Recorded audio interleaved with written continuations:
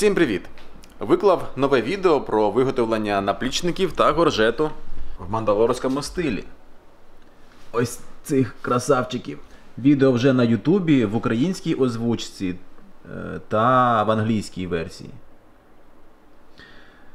Так, зараз перед тим, як розпочати роботу над нагрудником, трошки приводжу справи в порядок.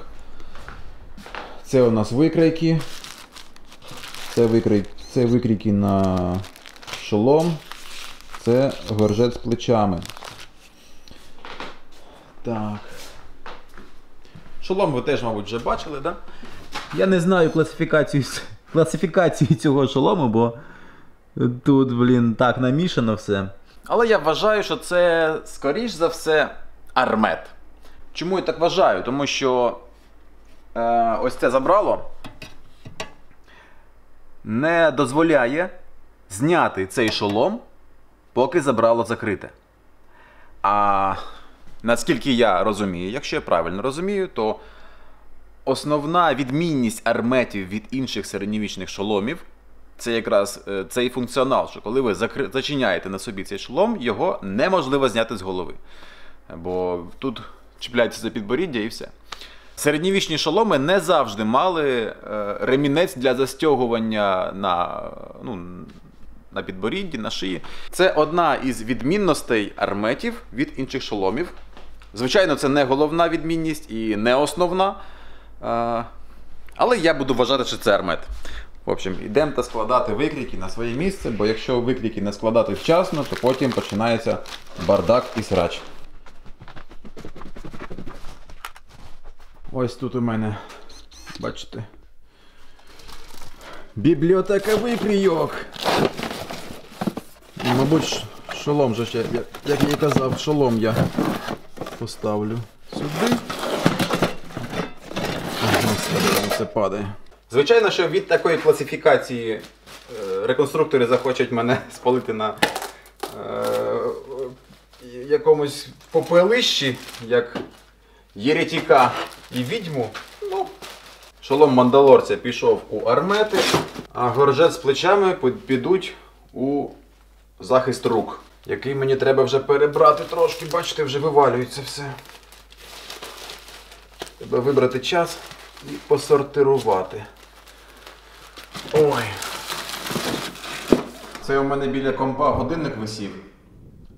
Я його перевішу, мабуть, десь сюди, бо буде і красиво для відео. А головна причина, що коли я знімаю, то від годинника може бути звук. Він дає. Я не знаю, чи зараз чутно чи ні. Я підніс просто камеру близько до годинника.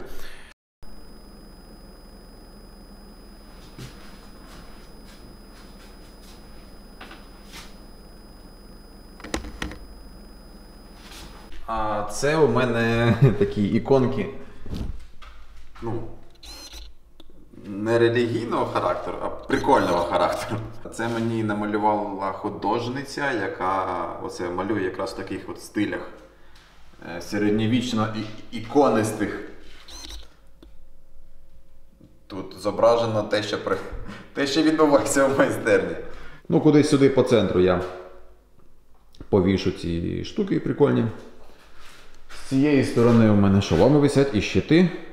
Але в цьому приміщенні я трохи переживаю, бо чуєте, яке ехо? Так.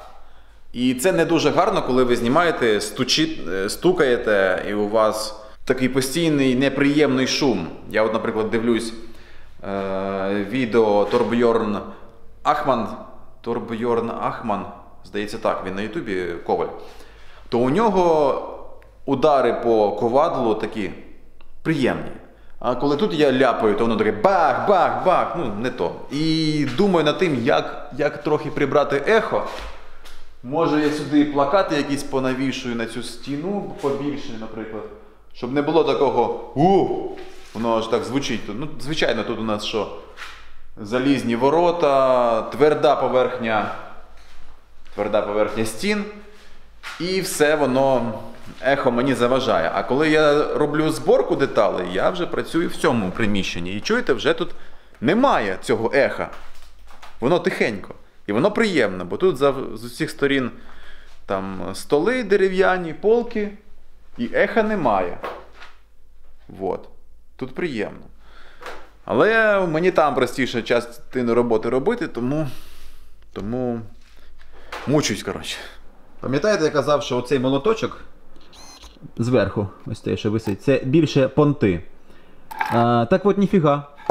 Реально виявилося, що зручно, він не заважає в роботі, він завжди під рукою. І зручно, що тут у нас теж маркери і олівець.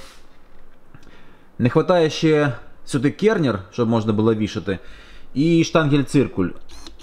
Може потім я ще доапгрейджу цей фартух. І буде він взагалі дуже понтовий. Так, я сподіваюся, що там вам видно. Да, це у мене в майстерні кондьор є, а їм там зараз спекотно. Там вже вони так підросли. О, голова. Бачите, вже великі.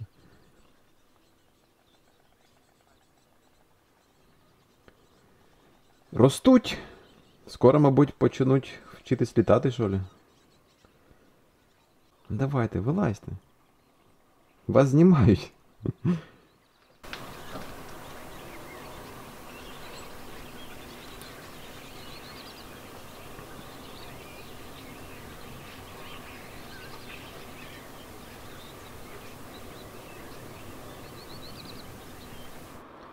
Ні, не хочуть вони зараз вилазити. Зараз спека. Хочуть просто сидіти. Ну ладно, хай сидять. А зараз я буду малювати нагрудник. Буде майже зроблено по історичному істочнику. Господи, як українською істочник? Історичне джерело. Ось. Да, у нас є прикол серед історичних реконструкторів, що іноді, коли у вас немає вживу підтвердження існування певних частин обладунків, тобто не знайшли, да? Або якогось певного виду обладунків, але є дуже багато підтверджень на історичних джерелах, ну от, наприклад, да, от ми тут бачимо, що дуже багато ліктів з такою кругленькою ронделькою. І якщо ми бачимо, що дуже багато авторів середньовічних малюють такі круглі рондельки, наприклад, да, то ми можемо припустити, що навіть якщо ми не знайшли вживу ні одної такої рондельки, то ймовірніше за все такі лікті з такими кругленькими рондельками все-таки були. І тому відтворення вживу вже сьогодні ліктя з такою кругленькою ронделькою буде, в принципі, доволі логічним і правильним з історичної точки зору. Ну так ось, у мене є своє історичне джерело, по якому я роблю мандалорські обладунки, тож переходимо до малювання нашого нагрудника. Я дуже радий, що мені не треба повторювати все, що було зроблено у фільмі, тому що я тут по-своєму я тут бачу дуже багато проблем просто. Ну, по-перше, ось ці щілини в шию, як по мені, це дуже неправильно. Я це вже виправляв у своєму варіанті.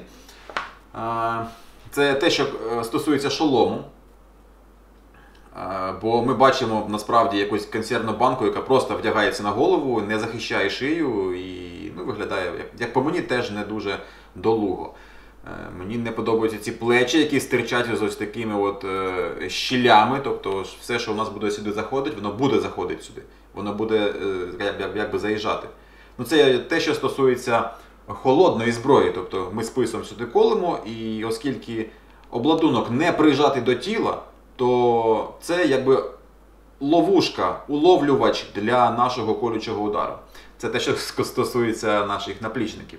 Так от, коли ми дивимося на нашу броню нагрудника, то одразу бачимо цю впадину, а це означає, що всі колючі удари, які будуть попадати приблизно в цю зону, вони будуть заїжджати в центр і передавати всю інерцію удару в центр вашої грудної клітки. Це не дуже приємно, не дуже правильно. Особливо, якщо це якийсь таранний удар вершника. Тобто я спробую взяти основний силует цієї деталі, основні якісь технічні рішення, там, бачимо, що тут вони вирішили підкреслити торс і по типу м'язи чоловіка. Бачимо, що він якийсь такий маленький, можливо, я щось тут добавлю. І ще, що мені кидається в око, впадає в око, не знаю, як українською правильно. Оці виступи, вони точно будуть унеможливлювати робити нормальні і необхідні рухи руками. Тобто витягнути вперед обидві руки ви не зможете, тому що у вас така от фігня тут стирчить. Вона повинна бути менше, ну по суті, як приблизні там бронепластини сьогодні у нас у ЗСУ. Тобто я планую, що це треба відрізати. І, мабуть, я щось тут придумаю зверху. В общем, зараз я буду думати, що воно вийде, побачимо на відосах.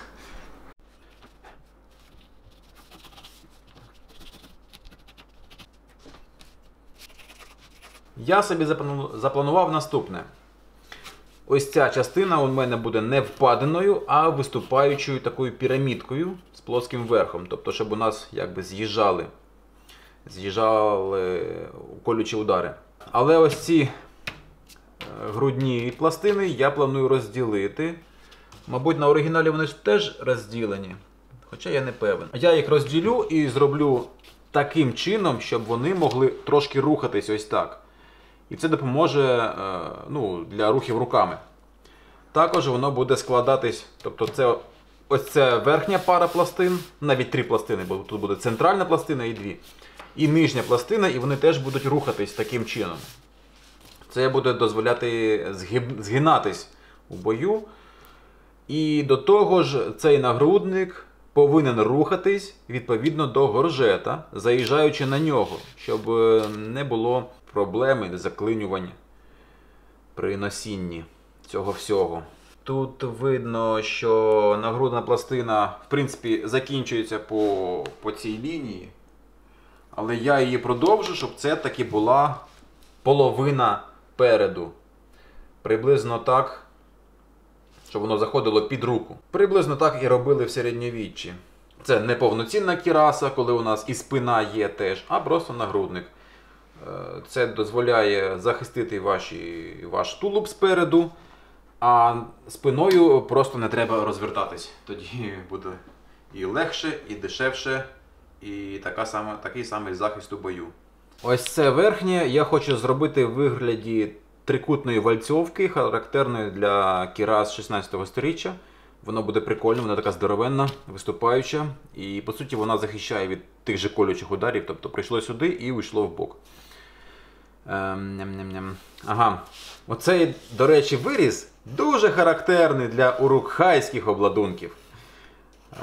Якщо ви подивитесь, як зроблено у «Володарі кілець» в фільмі Пітера Джексона, то у урукхайських обладунків якраз така форма. Хтось десь щось підгледів, коли робив мандалорського воїна.